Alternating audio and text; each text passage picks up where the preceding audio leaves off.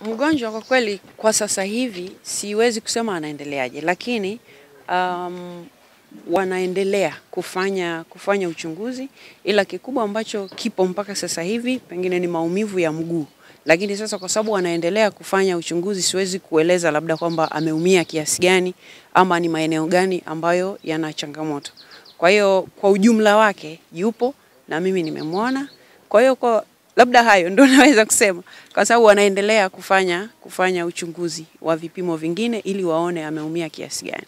Lakini labda ni kuwaondoa hofu wa Tanzania kwamba yupo na anaendelea kupata huduma.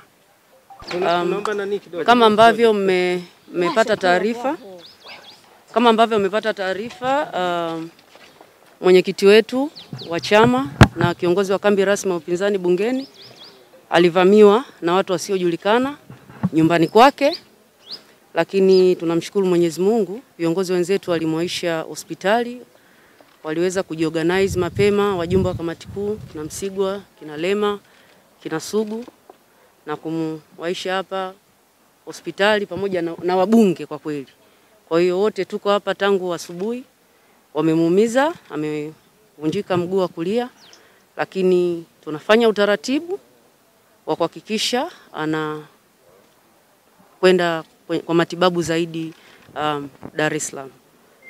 Kwa hiyo kikubwa tu tuwaombe wanachadema na Watanzania wawe na subira na waendelee kumwombea. Yupo kwenye maumivu makali kwa sababu tunajua na waliokuwa wakimzuru na maneno waliokuwa wakiyasema. Kwa hiyo huu ni muendelezo wa viongozi wa Chadema kushambuliwa wakiwa kwenye eneo la compound za viongozi. Sasa sidhani kama ni jambo jema, lakini sasa hivi tumeona tutoe taarifa, kweli ameshambuliwa nyumbani kwake na watu wasiojulikana, wakiongea tu maneno ya kadhaa, lakini tunachomshukuru Mungu, siku zote Mungu yuko na viongozi wetu. Kwa hiyo amepata maumivu makali, lakini tunafanya mpango wa kuhakikisha anaenda kwenye matibabu zaidi Dar es Salaam. Hospitali gani tutasema. Mheshimiwa Msigwa analo la kuongezea. Mheshimiwa Msigwa, endelea. Sawa. Kimsingi kuanzia saa 1 mpaka kama saa 3 hivi tulikuwa pamoja na yeye nyumbani kwake, mimi, Mheshimiwa Lema, Sugu pamoja na Heche. Kwa baada hapo tukaachana, Sugu akienda kwenye kipindi cha Star TV walioangalia, mimi nikaenda nyumbani na Lema naye aliondoka, alipanda kwenye gari yake, na baada ya muda alipita maeneo pale karibu na kwangu Medeli, mimi napaki gari yangu na yeye akawa napaki. Lakini baadaye sasa ninavorudi nyumbani kwake ndipo akapata hayo mashambulizi wakati anapanda ngazi, kwa maelezo yake, anapopanda ngazi kwenda nyumbani kwake, ambako kwa bahati mbaya tena walinzi, yeye yuko entitled kulindwa na kwa mujibu wa cheo chake katika bunge, walinzi wale waliondolewa pale kwenye nyumba yake toka wakati wa sakata lile la corona, ambapo sisi tulikuwa tuko lockdown. Kwa hiyo nyumbani kwake kulikuwa hakuna walinzi. Kwa walipotokea watu wakasema sasa wewe, wakati anapanda ngazi kwa maelezo yake, wakamshuka watu 3 wakiwa wamevaa makoti meusi, wakisema wewe unaisumbua sana serikali, tunataka tukuonyeshe kwamba serikali ipo, tuone na kampeni yako utafanyaje.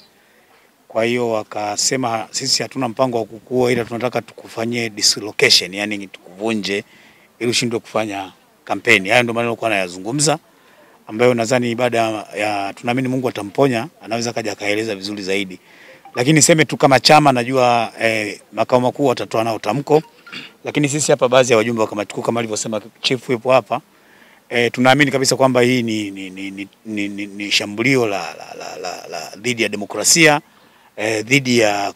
ni shambulio dhidi ya kutuzuia tusiseme, ni shambulio dhidi ya freedom of expression, freedom of speech, na ni aibu kubwa sana kwamba wabunge tunashambuliwa tena kwa mara ya pili tukiwa katika eneo la bunge na tukiwa tunafanya kazi ya wananchi. Pamoja na matamko mengine, chama bado kinaendelea kujipanga namna gani kitatoka kwa wananchi na kuambia what is our way forward na nini msimamo wetu.